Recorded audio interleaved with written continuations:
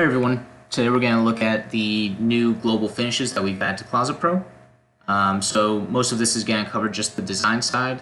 There's another video on the admin side of how to set these up to be available for designers.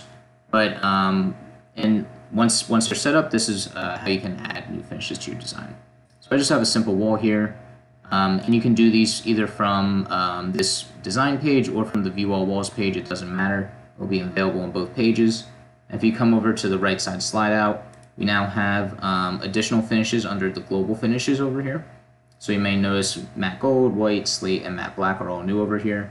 There's also a few others that just aren't on this list, but this list is populated based on the finishes of your rods. So if you don't see a finish in here that you'd want for your global hardware, that's just something set up on the admin side. Coming down further, we now have this advanced finishes tab just below the rods. And in here you can select finishes individually for fences, pull-out baskets, and tilt-out hampers. So each of these can get their own finish. So just for example, if we change the shoe fence to brass and say go, let's go and change over our shoe fences to brass, affect the cutlass, the proposals, everything will now have finishes attached individually to these items. Also, if we say we select matte gold as our global finish and we hit go, if there's anything that doesn't have matte gold available, or even for like our pole and knob doesn't have a default set, so we have some additional error messages in here just to guide you as we get these set up.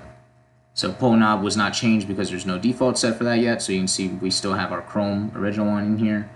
Shoe fence not available in this finish, so we went to the default, which is currently chrome in this system. And then you'll see we do have a pricing error over here, so let me just refresh and see what that is. You can see our baskets. So baskets are available in gold, but we don't have valid pricing for them. So this is the same $1 million pricing error that you would get if you didn't have the size fitting for a basket or a fence and so forth. So yeah, that's just about it. We put in a lot of these error messages for you to help you adjust to this, but the main sections are that global finish over here and the 3 options down here to change those finish. If you have any questions, always feel free to reach out to us, and thanks for joining me today.